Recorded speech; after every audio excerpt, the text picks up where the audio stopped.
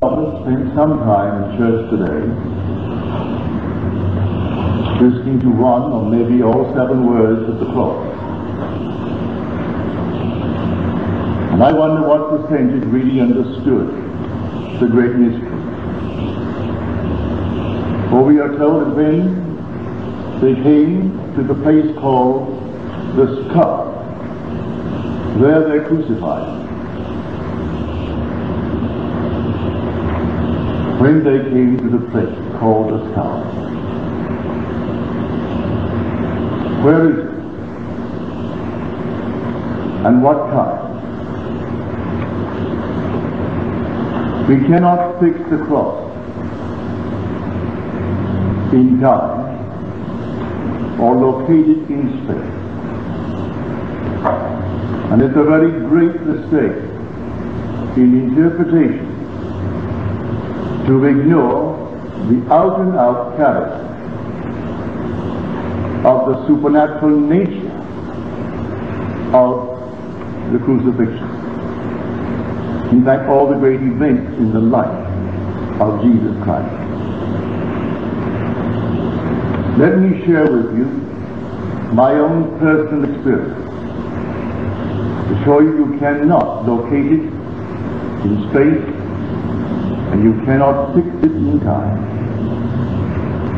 Remember, he's only fulfilling Scripture, and the Scripture is the Old Testament. We turn now to a song, the 42nd Psalm, that was written hundreds of years before. If you listen carefully to the 10th, you will see you can date it. It begins, as the hart panteth after the water brook, so panteth my soul after thee, O God. My soul seeks and thirsts for God, for the living God. Now he said, these things I remember.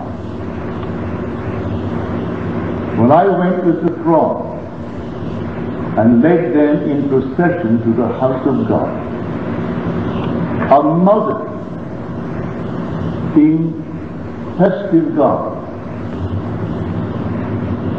And let me share with you my own experience of that song. And you try to fix it in time or locate it in space. This night in question, I was leading an enormous crowd, a gay crowd, a very festive crowd, a huge multitude, and leading them to the house of God. And as we walked in this gay manner, a voice rang out from outer space. And the voice said, and God walks with them. A woman at my side, to my right, she questioned the voice. And she said, if God walks with us, where is it? And the voice replied, at your side. She looked to her left and looked into my face, and she became hysterical. It struck her so funny. So again she addressed the voice, and she said, you mean Neville is God? And the voice answered, yes, in the act of waking. Then the voice spoke in the depths of my own soul, and no one heard it but the speaker. And the voice said to me, I laid myself down within you to sleep. And as I slept, I dreamed a dream. I dreamed, and I knew exactly what the end of that sentence would be. He is dreaming that he's I. But I became so emotional, moved by the voice speaking in the depths of my own being, that I began to return to this level. As I returned, my hand, my head, the right side, and the soles of my 2 feet were nailed by vortices. Here was a vortex, a vortex, a vortex, a vortex, and each foot a vortex. Now when did it happen? The tense is past. I laid myself down within you to sleep. And as I slept, I dreamed a dream. Now it begins, these things I remember. If I remember them, then it is past. As Paul says, I have been crucified with Christ. Nevertheless, I live, yet not I, but Christ who lives in me. And the life I now live in the flesh, I live by the faith of the Son of God, who loved me and gave himself for me. Then he stated, from now on, I recognize no one from a human point of view. Even though I once recognized Christ from a human point of view, I recognize him thus no longer. Paul, far from denying Christ, no one more supported his vision than Paul did. But Paul knew the whole thing was supernatural when it pleased God to reveal his Son in me. I conferred not with flesh and blood. The drama is a supernatural drama taking place in the soul of man. In the beginning of time, the crucifixion took place. That's when God became as we are, that we may be as he is. God became man, that man may become God. And that was in the very beginning of time. That was the crucifixion. The crucifixion is actually God becoming man. That is Calvary. What we speak of as Bethlehem is man becoming God. You cannot date them. But we have dated them, well, for church reasons. And today we speak of Good Friday as a day that actually separates before and after. When Good Friday took place in the beginning of time, Bethlehem takes place at any moment in time. When it comes, it will come suddenly, unexpectedly. No one will know when he is born within you and you become God. For when he said to me, and as I dreamed, I dreamt a dream. I dreamed, and I knew exactly what he's going to dream. He is dreaming that he died. And when the dream of life is over, I will awake as the dreamer. But then he is awake, and I will be awake as the one who so loved me that he actually became and took upon himself all the weaknesses and all the limitations of man. And they are unnumbered. So this day called Good Friday, you cannot date it. Any attempt to date it and to ignore the altogether supernatural character of the event called the crucifixion and try to explain it in some naturalistic way is to labor in vain. God actually became exactly as you are, and he is dreaming in your life. So the dreamer in you is your own wonderful human imagination. That is God. Man is all imagination, and God is man, and exists in us, and we in him. The eternal body of man is the imagination, and that is God himself. The divine body, Jesus. That's the divine body. And within us we beat him morning, noon, and night by the misuse of our imagination.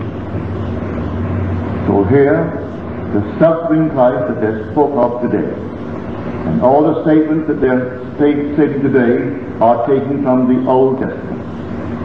The first two from Luke, the third from John, the fourth from Matthew.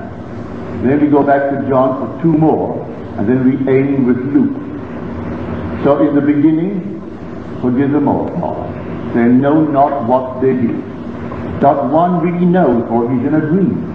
And the Father is putting him through the furnaces and suffering with him. Because as you suffer, if you didn't have an imagination, you couldn't suffer. Remove imagination and you can cut yourself in pieces and you couldn't suffer. So God in man is the suffering one. He actually suffers with everything that man thinks only he suffers. So someone will say to me, it isn't God who is suffering in my case. I am feeling the pain. I said, who? He said, I am. I said, that's his name. That's God's name forever and forever. Go to the people and say, I am. Ascension. For this is my name for all generations. There is no other name that he has. So in the Gospel of John, it is always I am. Throughout the entire Gospel. He is affirming, I am the door. I am the shepherd. I am the vine. I am the true water, the living water. All these things, the I am is speaking of, which is all in man. So here this night, millions of celebrated this day. And they thought they did God a service, which is all right. It's good to do something of that nature. So they went out and they spent an hour, 2 hours, some spent 3 hours. And they heard these words from the cross and thought the interpretation given by the minister was the interpretation. They're simple words. A word spoken of is not a word, but a completed sentence. It could be just, the shortest one is, I thirst. Well, that's taken from the Psalm. In the very end, quoting now the 31st Psalm, but it's put into the mouth of Jesus on the cross. And he said, Father, into thy hands I commit my spirit. The completed verse in the 31st Psalm, into thy hands I commit my spirit. Thou hast redeemed me, O Lord, faithful God. So he said, I've come only to fulfill Scripture. And so all these words on the cross are taken from the Old Testament, and you cannot think it. These things I remember. Well, may I tell you, when it happened to me, memory returned. Walking in that procession to the house of God, memory returned. But when did it happen? Not on earth, not here. When did he say to the voice, if he walks with us, where is he? When did the voice answer? At your side. And when she became his telephone, looking into my face, when was it? And where was it? You can't fix it in time, and you can't locate it in space. Yet I can tell you it happened, as far as I am concerned, in an objective sense. They all seem objective to me. And the voice was objective all to the last one. Because everyone heard the voice. She heard it and could question the voice. Yet in the very end, when it spoke only from within me, I laid myself down within you to sleep. A deliberate decision on the part of my Father. And the purpose of laying himself down within me to sleep is to transform me into himself as God the Father. That's his duty. To do it, he has to put me through the furnaces. I try you in the furnaces of affliction. For my own sake I do it. For my own sake. For how should my name be proclaimed? I will not give my glory unto another. And glory and I are identical in Scripture. I will make my glory to pass before them. And when I pass by. So he identifies glory with the I. So to give me himself, which is his glory, he has to try me in the furnaces of affliction. And so I go through hell in the shadow world. But when he awakes, then I awake as the one who so loved me, he gave himself for me. So this is the great story that not took place, but I mean that we celebrate today as having taken place 2,000 years ago. And it's not so at all. This is an eternal drama that is forever taking place. Something to be done absolutely and continuously without dating. You can't date it. It has no reference to time.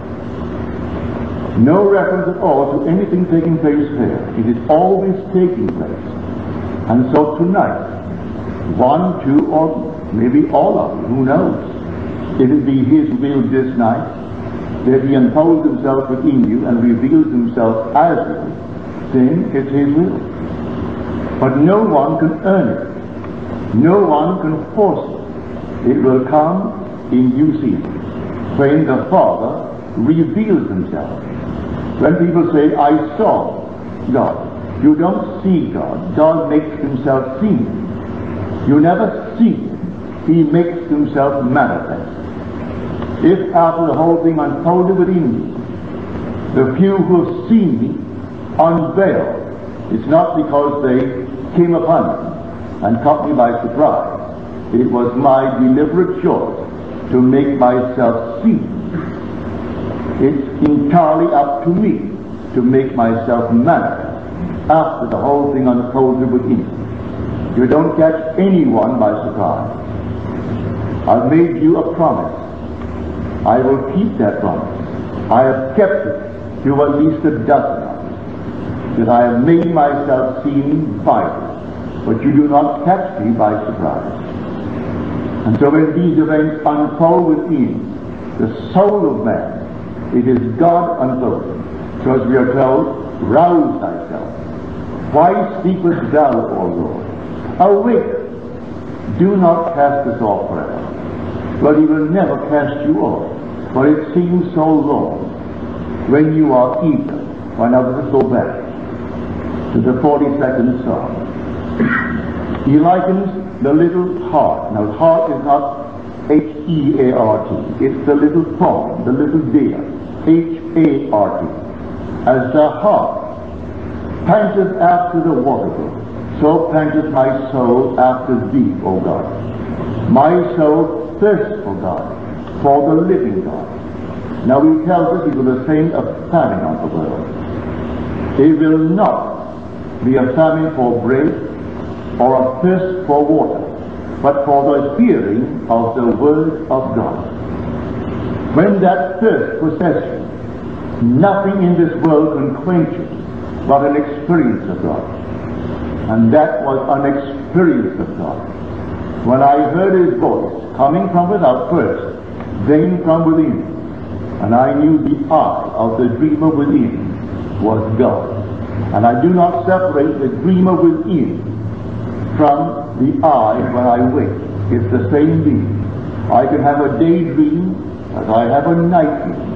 But that daydream and the night dreamer are one and the same. So if I can conjure in the twinkle of an eye, in dream, the night dream, the most wonderful picture, the most marvelous bridge of incident, and then actually springs it. Well, then the same thing is true when I wake. If I only know that the I when I wake is the one with the I that is dreaming. I can now set my goal in this world. Name the aim. Go to the aim. Experience the aim as though it were true. And let the dreamer in me build the bridge of incident that will lead me from where I am now to the fulfillment of that daydream. When I get there, it will happen in the most normal, natural manner. It will externalize itself in my world. And I give all credit to the being within who is completing the dream. And when he completes it, these things will happen. This, like I spoke of earlier, preceding the resurrection. The resurrection comes suddenly. And it's not from some cemetery. It's all within your own skull. When they came to the place which is called the skull, there they crucified him. In your skull, So go to bed, perfectly normal person, as you've done year after year, for as many years as you've lived, night after night. And something strange will happen while you're asleep. You will feel a vibration that you've never known before, the strangest vibration, and you may interpret it as I interpreted mine. I thought, I know nothing of the human form. I know nothing of this body. And I thought to myself, well, now this is it. I don't see how I could survive this vibration. And I thought, knowing nothing of the body, this must be what they call a terrible hemorrhage. That I couldn't see how I could survive this vibration. Far from that, I began to wake. And I woke as I've never been awake before, to find myself in my own skull. And I knew the skull was my skull, but I also knew it was a sepulchre. I knew it was a tomb. And it was hermetically sealed. There wasn't the slightest little opening in that tomb. And I had one consuming desire to get out. But I had a built-in wisdom as to what to do. I knew that if I pushed the base of my skull, that something would give. That I could push myself through it and come out. Well, I did. I pushed it. Something moved, leaving an opening, and I put my head against the opening and squeezed myself out, inch by inch by inch. And I came through that opening as a child comes through the womb of woman. And I pulled myself up. And when I came out, all the symbolism that we find in Scripture, especially in the book of Luke, surrounded me. The infant wrapped in swaddling clothes, 3 men to witness the event, and the most fantastic wind. It was a storm, and I interpreted the wind to be coming from the corner of the room, although I still felt it in my head. And one of the 3 who were present, he felt it, and he was the most disturbed of the 3. They all felt the wind. He went to pick up, he went over to investigate the wind.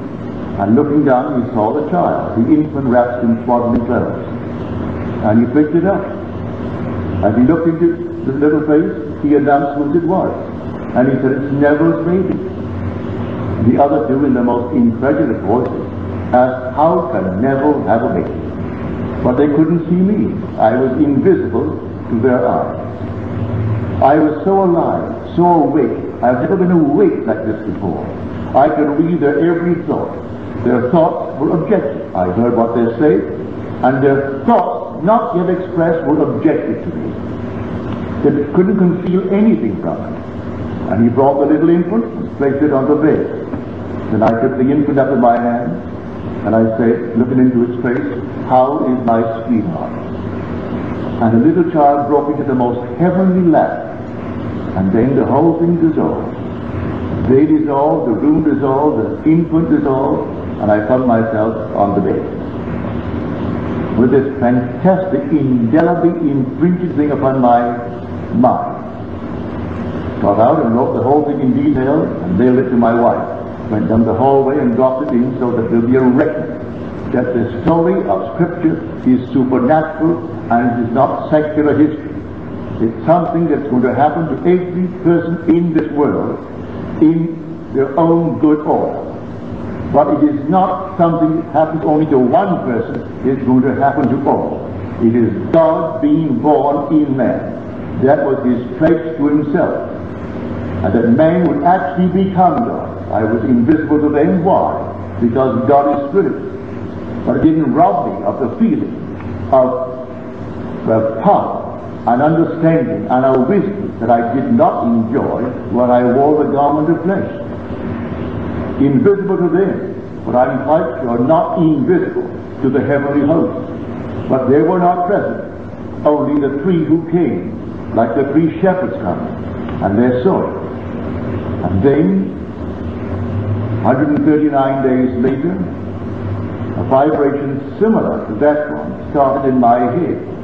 This time at the top of my skull. Again I thought, this is it. There's going to be an explosion within me. Well, there was. This time the whole thing exploded. And when it all settled, standing before me is God's Son, not Jesus.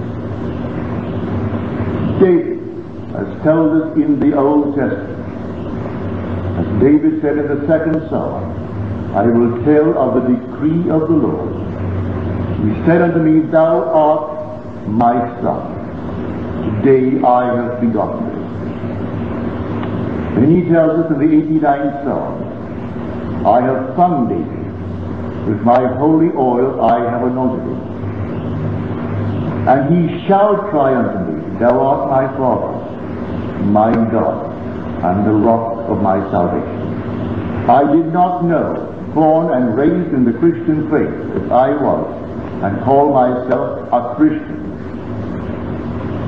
My training did not reveal this at all. And here I see David, and there is no uncertainty as to the relationship. I know he's my son, and I know that he knows I am his father. If I am his father, and he is God's son, well then, who am I? Everyone in this world is going to awaken as God the Father. There's no room for anyone else in the universe but God. So God is transformed his wonderful creation into himself, and everyone will awaken as God the Father. So it's the story of Jesus. Jesus is God the Father. You want to see the Father, and I've been so long with you, Philip, and yet you do not know me. He who sees me has seen the Father. How then can you say, show us the Father? I and the Father are one. Yes, I and the Father are one, and the Father is greater than I, because in the office of the sent, I am limited. But when I return to myself the Father, I am not in the office of the sent, but in the office of the sender. And the sender is greater than the sent, though they are one. So Jesus is not the Son, he is the Father. David is the Son. Did not David in the Spirit call him my Lord? And my Lord is simply the title that the Son always used to describe his Father. He always spoke of his Father as my Lord. And when I tell you it is David, it is David. No one in this world would ever, I would say, disprove it. He can deny it now, but he's going to have the experience. And when you have the experience, you can't deny it. I could no more deny that experience than I could deny now the simplest evidence of my senses. I couldn't. It's indelibly impressed upon us. So all of these are supernatural events. And yet man has been taught to believe they are part of secular history. It is not secular history. This being is born not of blood, nor of the will of the flesh, nor of the will of man, but of God. So God became man, that man may be born as God. And because God is a Father, if he's going to give himself to me 100%, then I must be a father. Not just a father, the father of another son, but no, that son. If he gives himself to me, tell me who are you? But he's a father. But what is your son's name? David. Well, if David is your son and you succeed in giving yourself to me, I must be. If you succeed, I must be David's father. And that's what has happened to everyone in the world. Not one will escape it. For it is not God's will that one be lost. Can't be lost. So if you go through the furnaces, do not let anyone condemn you for it and say it serves you right, or this, that, and the other. No. It is God's will. He passed through all the furnaces, but he did it for his own sake, for he could not give us himself until we are purified in the furnaces. And then he calls us out one by one, not in pairs. You're too unique. Not one person in the world can take your place. You are unique, the only one just like you. And so, in time, you're going to be called into the living temple. A living stone in the living temple, and the whole temple is God. So when we are told the curtain was torn in two from top to bottom, and people look in a synagogue for some curtain that was torn, how could it be when Scripture tells us, ye are the temple of the living God, and the Spirit of God dwells in you? If I am the temple of the living God, and the curtain of the temple is torn, it can't be something on the outside, made with human hands. It has to be the temple that I am. And that truly is the one that is torn in two from top to bottom. You don't expect it. Suddenly, a bolt of lightning cuts you in two from top to bottom. At the base of your spine, you'll see a golden, pulsing, liquid light. It's lit. As you contemplate it, you are going to know it is yourself. And you're going to fuse with it. And then, like a fiery serpent, you're going to ascend into your own skull. When you get there, it's going to reverberate like thunder.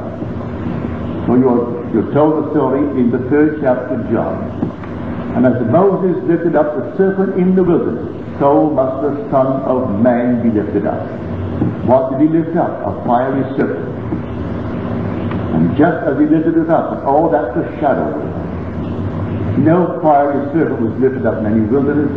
All these are the shadows, as we are told in the book of Hebrews. He was told to build it according to the reality.